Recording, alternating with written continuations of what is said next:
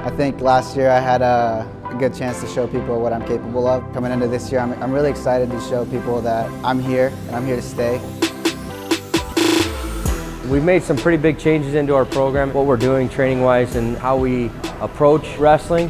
And once we started doing that, to see some of the growth in a short period of time has been awesome. It's a great atmosphere working with Coach White, knowing that he's always going to have your back day in, day out. But he always has just like the right words to say and ways to, kind of lighten the mood. It's a great honor to know that Coach White is always going to be there and supports you no matter what. Competing in the American Rivers Conference, it's competitive. It's exciting to wrestle with that competition every time we step on the mat. Toughest conference in the nation, so it's nothing easy. We're going to come in and we're going to have to scrap every day, just knowing that these guys are the top dogs and we're going to have to fight them every time we step on the mat. But I'm here for the competition and I'm sure a lot of the other guys are too. It's always exciting when you have to wrestle the best. I'm a movie buff, so I go back to my movies and I kind of think of our team like the Dirty Dozen. We're going to go all 7 minutes at you, hard hand fights, hard matches, and just knowing that we're going to do the best we can all 7 minutes.